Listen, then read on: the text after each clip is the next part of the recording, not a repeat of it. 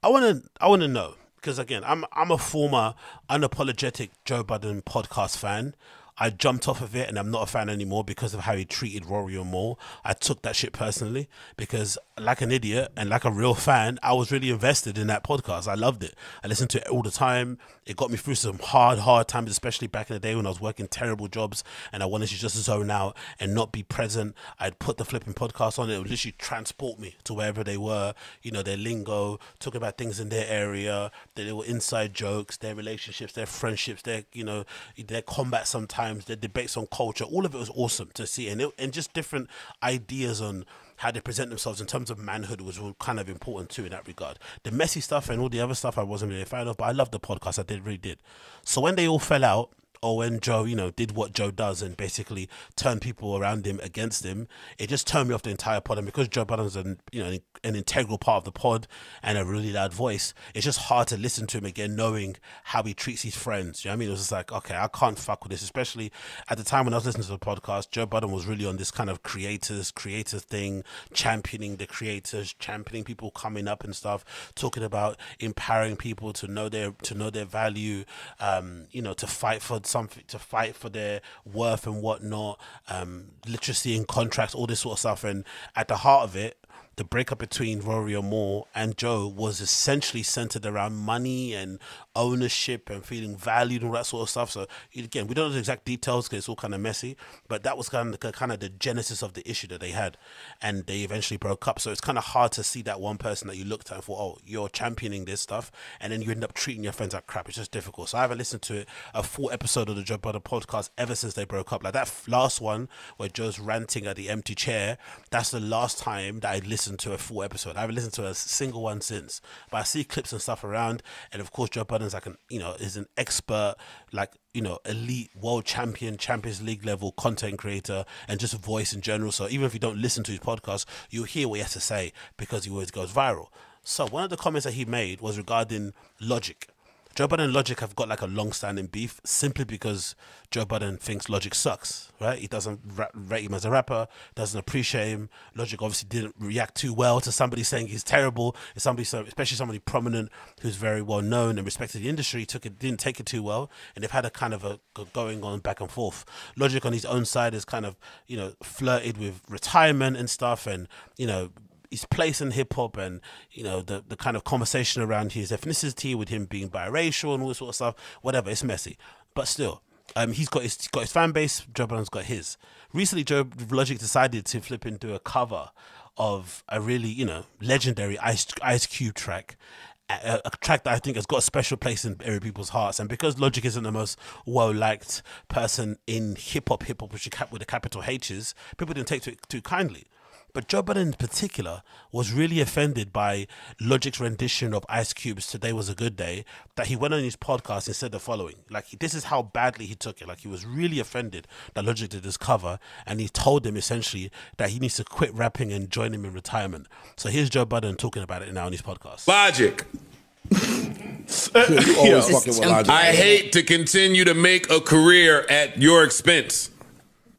I don't hate it, actually. I'm glad that I have a little list to you that I get to. That's horrible to say. One day I'm going to grow up. Logic, I beg of you. I'm pleading with you. Please join me in retirement. Never step near a recording device again. Throw your phone in the ocean. Be allergic to microphones. Promise your fans nothing. Don't go to the studio ever again. You are the worst, yo. You are really, really bad. And then when we think he can't get any worse, you have the bright idea of doing an Ice Cube flip. No. So yeah, so clearly he didn't like it. A little clip of the Ice Cube clip.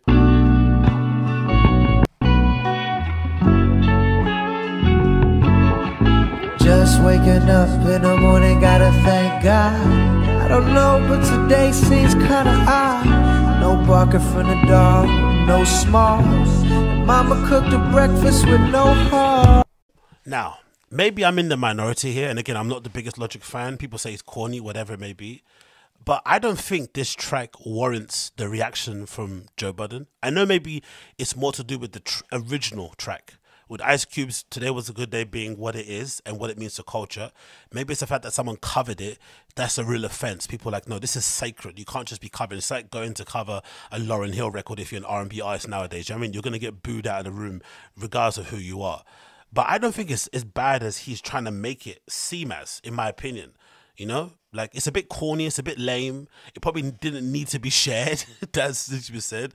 But now it has been shared. Is it really the height of like rubbish art? Is it really the thing that's going to tell people that, you know, the art form or art, you know, hip hop in general is on its last legs and these kids don't know what they're doing and they're not respecting the craft and blah, blah, blah. Does it warrant that? I don't think so, personally.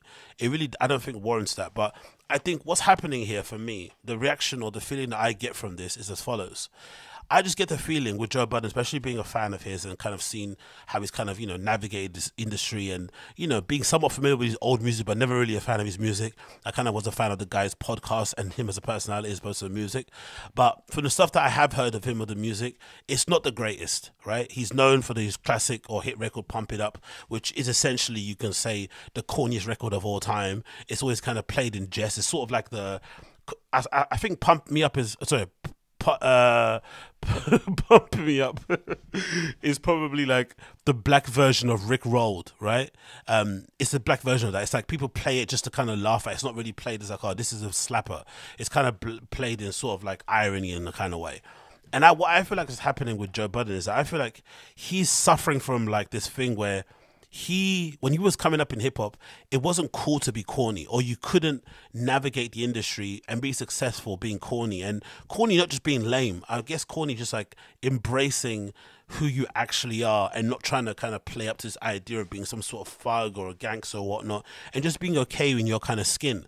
I think it was kind of looked down upon, and obviously, you know, you had to kind of act a certain way. And it makes sense to me because there's this famous story that Joe Budden shares of why he hates Tyler, the Creator. And he hates Tyler, the Creator, because I think one time Joe was performing, I think at like the Roots Picnic or something, one of these kind of hip-hop festivals, and they booked Odd Future. This was when they first blew up, when Tyler, the Creator used to like draw all over his Vans and stuff, right? And cut off his flipping chinos. And Earl Sweatshirt was around. And they were going crazy. They'd go to festivals and just be running around acting like kids and just, you know, being brats. And I guess Joe Budden must have interacted with them behind the scenes or in the green room or behind whatever it may be, and just didn't like their vibe and kind of, you know, was kind of sworn off of them ever since.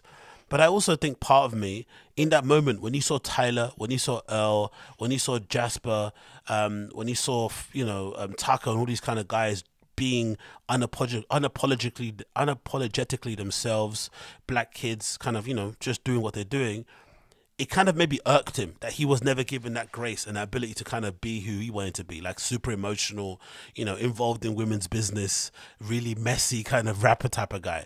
And then later on in life, someone like a Drake essentially used his same kind of blueprint, his same kind of approach to music, and using it like as like an open diary, very therapeutic level, and became one of the biggest stars in the world. So even Joe Budden's weird relationship with Drake is somewhat explainable in that regard. So I think that's what's going on here. I think Drake just sees Logic and thinks, hold on, first of all, Logic is a terrible rapper compared to Joe Budden, but he's able to survive and thrive in music despite making very, you know, what you'd say crappy songs.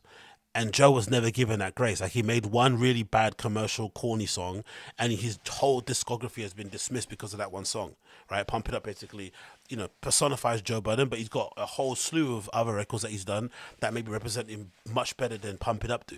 But people just keep looking at that and don't look at the other stuff. So I think that's where that kind of hate comes from when it sort of comes to Logic, is that aspect of it. It's like he's really terrible compared to him, and he gets the ability to make terrible music and still thrive. Because nowadays, you know, some kids just identify with Logic's journey. They like what he says, they grew up on him, whatever it may be. Don't question the fans.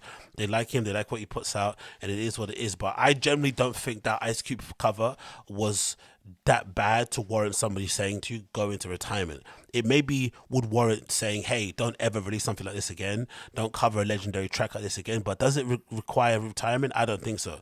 But then again, Joe Budden was retired by the industry. He didn't retire willingly. Obviously, the podcast helped to kind of soften the blow, but the industry basically retired him by kind of reminding him every time that, you know, you're not selling records, you're not selling out certain places, venues and whatnot.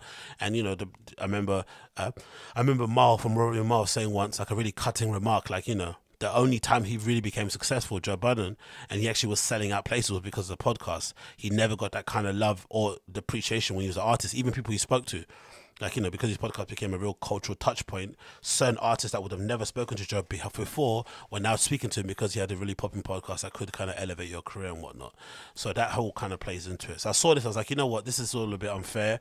And I think they're kind of stepping on, you know, Logic, just because for the most part he just feels like, you know, he couldn't get away with what Logic did when he was coming up in the industry. That's just my general opinion on that one.